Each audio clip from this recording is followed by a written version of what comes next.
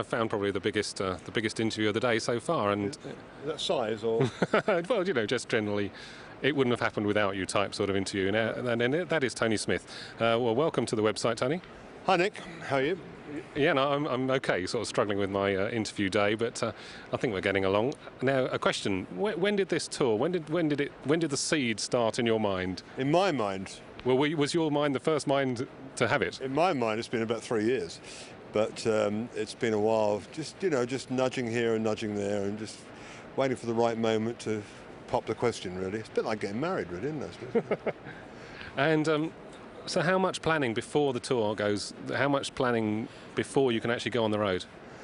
Well, I started kind of loosely planning things probably,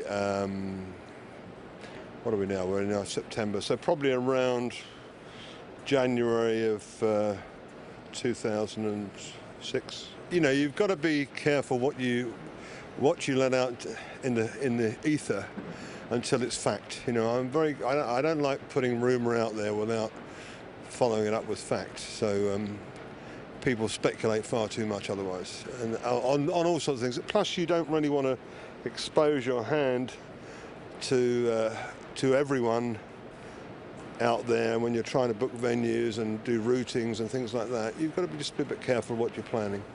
Right, and are you very happy with how the tour's going? Fantastic, yeah. I mean, it's been fantastic from an audience point of view. We've had great audiences, and the band are having a great time. And I think it is the best show we've done, actually, visually and musically. I think it's the best one.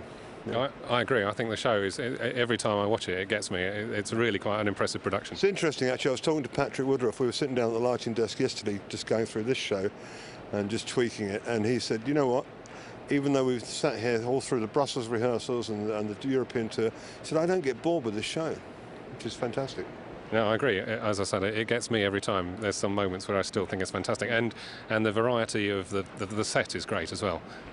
Yeah, I think the balance, the variety and the balance is really good, and I think that it's great when you've got the opportunity to be able to do it without having a new album to promote, because it means you can just pick the material you really want to play, and you haven't got to play the new material and do that promotion thing.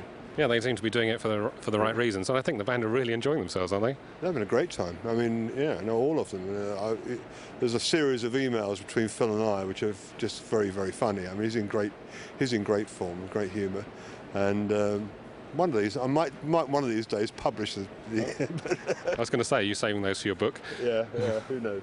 But no, it's been a lot of fun, and it's great. It's great to see him back out there.